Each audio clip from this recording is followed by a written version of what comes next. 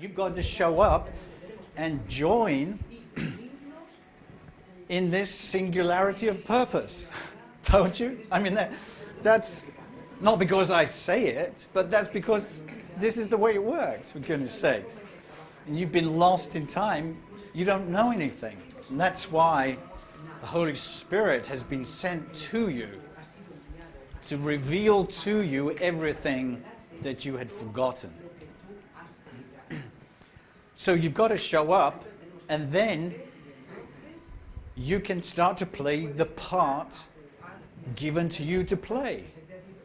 I mean, it's not difficult. What's difficult is overcoming your determination to be a separate human identity with your own little will and your own little ideas, all your little goals and aspirations, all your little loves and joys, right? That's the miracle of overcoming. That is what a joining in this holy instant represents.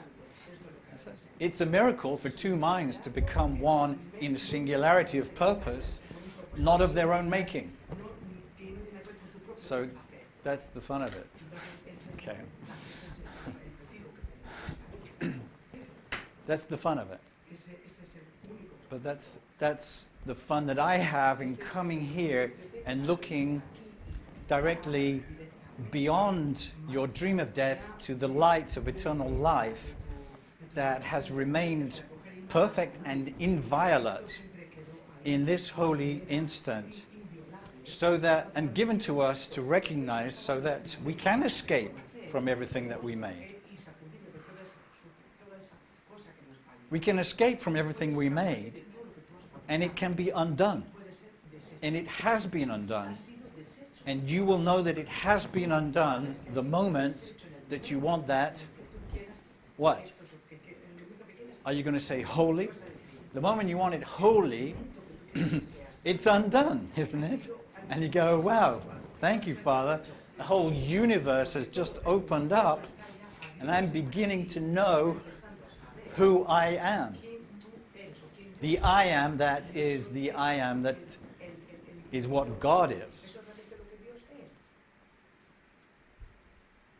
Yahweh, whatever you want to call it.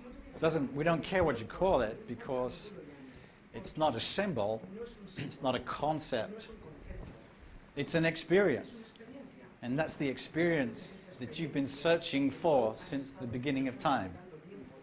No question about it, you've been searching. And you've been searching in some strange and dark and devious places, we'll have to admit.